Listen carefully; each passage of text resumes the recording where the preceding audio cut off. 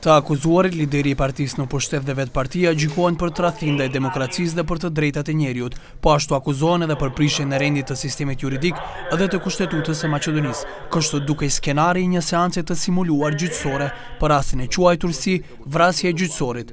Ana Qupevska nga organizata Tribuna Civilis thotë se nëpërmjet këtyre gjykimeve mund të bisedohet për drejtësinë, kundër drejtësisë flakuriqe dhe normave të thata. Нашето општество толку е заокупирано со партиските политики. Shoqëria jonë është shumë e preokupuar dhe e zhytur në politikat partijake. Bëhet fjalë për një sistem autoritar dhe totalitar politik, gjëgjësi sistemi i populizimit autoritar, i cili shërbehet me metoda të procedurës autoritare. Siç e dini, gjithçka është në përputhshmëri me ligjet. Megjithatë, ligjet nuk janë të drejta ose sillen me procedura pa asnjë farë substance. Или пак се сведени на гола процедура без никаква субстанца.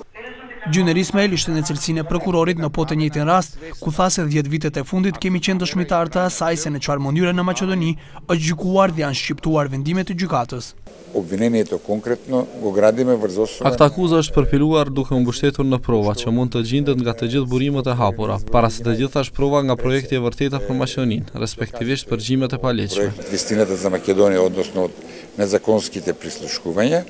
Gazetari Borjan Jovanovski në seancë kishte për detyrë ta mbrojë partinë në pushtet.